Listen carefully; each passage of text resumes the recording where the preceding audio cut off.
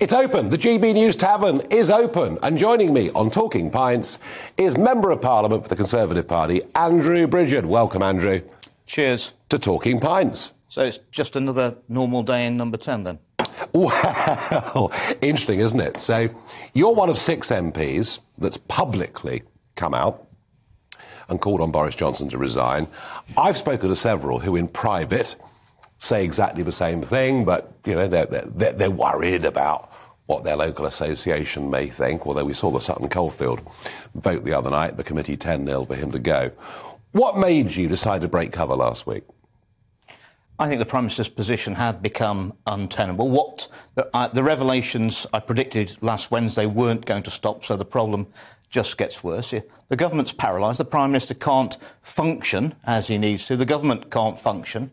And that makes the whole position untenable. And the evidence we've seen, what I've seen, is it appears that Boris Johnson and the clique around him in number 10, they can do what they want. And during lockdown, the rest of us had to do what we're told. That's unacceptable to me. And you didn't get invited to any of them?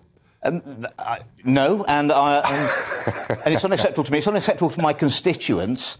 And what it isn't, Nigel, is it's not levelling up, is it, in my book? No, that's a very fair point.